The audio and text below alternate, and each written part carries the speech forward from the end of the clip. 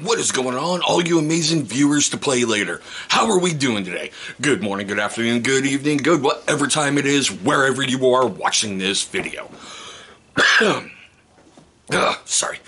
So, as you know by that thumbnail, everything else you clicked on to get here today, that's right, we got a little bit of a treat. Something else from Forge World. The Legio Custodes Galatus Dreadnought. Or as I'm calling this video, the Tale of Two Dreadnoughts. Because we brought Spear Boy a little bit ago, now we're bringing the up-close, get-personal in your face kind of Dreadnought, aren't we? Woohoo! But you know how we do it here on the channel? Before we get too much further into this, we've got to get the adulting out of the way. So here we go. Stay tuned from basically an infomercial from our unofficial sponsor. So there I was, 23 years old, prime of my life. I woke up one morning, looked in the mirror, and my hair was thinning. It was all falling out. It wasn't until I discovered this one solution that changed everything. My first initial thought was, it's gotta be genetics, right? It's not my fault, this is genetic. Go and find out. I'm not the only one dealing with thinning hair and confidence issues. And it was nuts because we started to change everything in our routine. We started looking at what we were putting in our bodies, what we were eating, how much water we were intaking, and then we started working out and taking care of ourselves, but still something was missing. But also what we put on our body is drastically important to our skin and hair health. So we ditched all of those chemical fill products. We started using healthy, organic ingredients and took it upon myself to start creating these organic ingredient products to help people. I have a solution for you. Ditch all of those chemical fill products and grab something that's organic, natural, handmade, something that your family will thank you and your health will thank you. Make the switch today. Incredible company. Make sure you're checking the description box down below. There's going to be a direct link. Abuse the ever-living crap out of that viewer-exclusive discount code that is directly for you. Okay, so I'm filming this on Monday, March 18th, 2024. Currently, the only place you can buy it is like Forge World, or as everybody else has to call it now, warhammer.com. It's currently running at 111 bucks. For a big resin kit, that's not bad. We got some stuff to talk about though.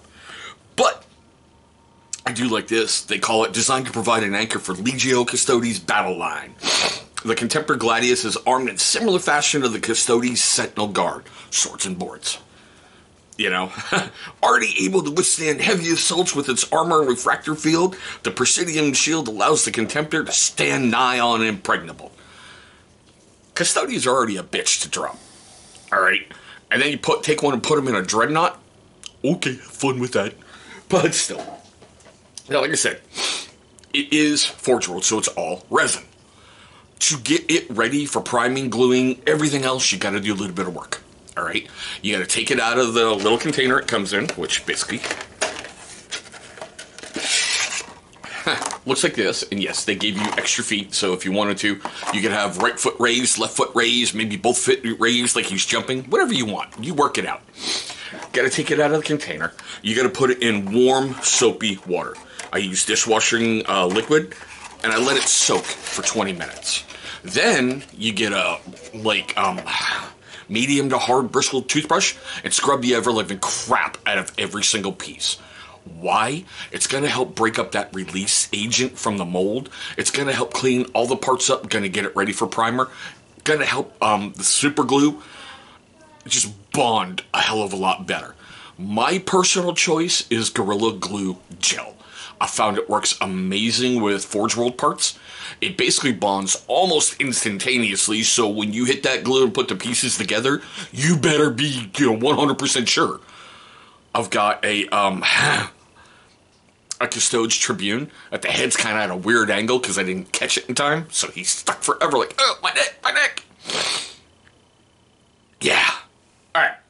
Now, in the kit, you're going to get the usual stuff from Forge World that says, hey, this person on that day checked it out and made sure everything was ready for you.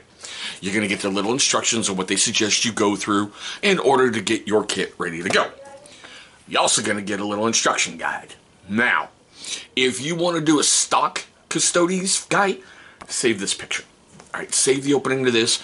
Go to warhammer.com, pull it up, scroll through all the pictures, save them to your phone. That way you have great reference material.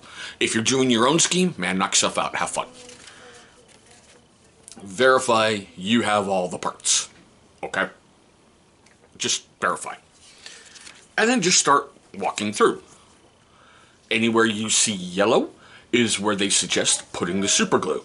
Green is kind of what you're working on, and you see this blue up here? That's for you to alternate your feet. Now, I did learn something from Spear Boy moving forward. I'll show you in a moment. Basically, if you're going stock, just follow along with everything, all right? Everything. I did have some of the similar problems with Spear Boy as I did with this guy. But the best part is he's all painted up. So, bam! There's my guy. Now, my first big problem, just like on Spear Boy, see the cracks? I don't know what it is about getting those pauldrons off that sprue, both cracked in the exact same identical position. So, yay! I was able to put the arm together, no problem, on the right arm this time. So it's got the little pauldron thingies up there, the little wings on the pauldron. Way cool. Now, the other thing I did not pay attention to is the position of the hand going into the shield. Basically, you got to dry fit it in there, and that's where it's going to go, but I really wanted the shield up a little bit more. But on the side, if you ever watch Troy and, like, some of the other movies like that, when they're walking into battle, slamming, you know, their sword on their shield for psychological purposes, I was like, okay, I can live with that. I can really, really, truly live with that. He went together really easy, probably because I'm glad I had the experience from the other one. My biggest problem was getting the feet to stay in place on the base. For some reason, they just didn't want to adhere, and they kept slipping and sliding a little bit. So thank God for texture paint to help cover up some of the over-excessive super glue lines. That's all I'm going to say. Oh, don't use plastic glue. It's not going to help you. It's only going to cause you fits trying to get resin to mold together with plastic glue. It's just not going to happen. I like how he turned out. I want something a little different. I went with that shield, just the bare gold, as opposed to trying to get in there and get highlighting between the little bits. I wanted something a little different other than the two different paint schemes, because like I said, I'm collecting a 40k Custode force and a Horus Heresy force. I wanted their armor to be different. I mean, if you look at the Legions, Astartes from way back when, just look at the Space Wolves. They were a dark, deep, stormy gray. Now they're like baby butt powder blue. So, yeah, changes do happen. I figure over the millennium, with everybody working like Belisarius Crawl or Arkham Land, yeah, they just made some improvements. But I did like how it all just pulled out. I know you can hear my kids upstairs. They always do this. Hold on a second, please. I had to put down a kid rebellion. But still, the base is really, really simple. I use that AK Interactive's Lunar Dust? Lunar Moon? It's basically the equivalent of Astro Granite, and I gave it a coat of Reichland Flesh Shade. So it looks like a muddy, concretey, dusty, you know, kind of base thing, because if you think about it, most Custodes, the biggest battles they were ever in that you hear about, the Burning of Prospero and the Defense of Terra. So, lots of concrete, or rockcrete, whatever, lots of cities, lots of weird looking stuff. So I kept it easy, simple across the base with all my Custodes. Dirty, dusty, rocky base. Yeah, I don't know, there's just something. It just, I'm really happy how it turned out. The way some of the gold just pops. They're really easy to do, simple, effective highlights. Like the sword is just 3 colors. Vallejo gunmetal blue, dry brushing of apple barrel white, and Frostheart right out of the pot. There it is. That's how I do my swords. But still, there he is. Yet another one done. Yet another one ready to stand guard at the Lion's Gate. Have some fun. Woo! We're at the best part of the video for me. Seriously, we really, really, truly are. I want to know your questions, comments, love, hatred, and anger. All that fun stuff right down below. What do you think of them? Do you think I did a good job? Do you play the Horus Heresy? Do you play Warhammer 40k? You know, do you do Custodes? Do you have any of these in your force? What do you think of them? Any tips, tricks, pointers, anything for new players that you can drop down below? Please do. Help the next wave out, you know?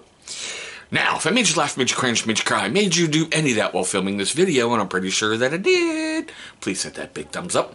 It's only going to show love and support to the channel, give you great karma, help you roll natural sixes. That's my theory. You put out good, you get good back, right? Seriously, try it. Go like a couple dozen of my videos. It'll help trigger the algorithm, help me out a lot, and help me prove my theory. Just saying.